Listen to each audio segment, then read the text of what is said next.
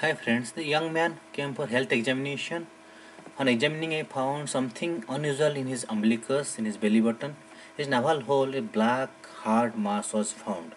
I was surprised by inspecting what it was. It was difficult to remove from his navel belly. It was deeply buried inside, just popping his head out from the navel opening. On trying to remove it, it was very painful. You can see in this picture, there's a black hard mass inside the navel hole, deeply buried inside the umbilicus. It is called Umbolith or Umbolith in medical terminology, rarely seen this big. It is also called calculus or black stone in the umbilicus, mainly composed of keratin and sebum. Now watch the video how it is popped out.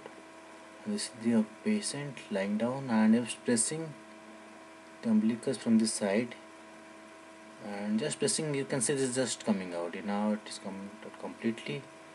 It is almost size of 1 into 0.6 centimeter hard black mass. This is called black stone of the umbilicus.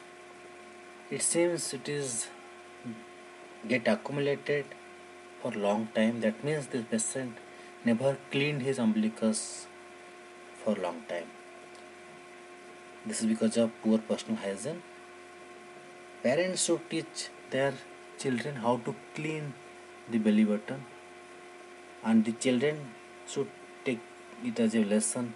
They should clean their umbilicus properly while taking bath. Thanks for watching.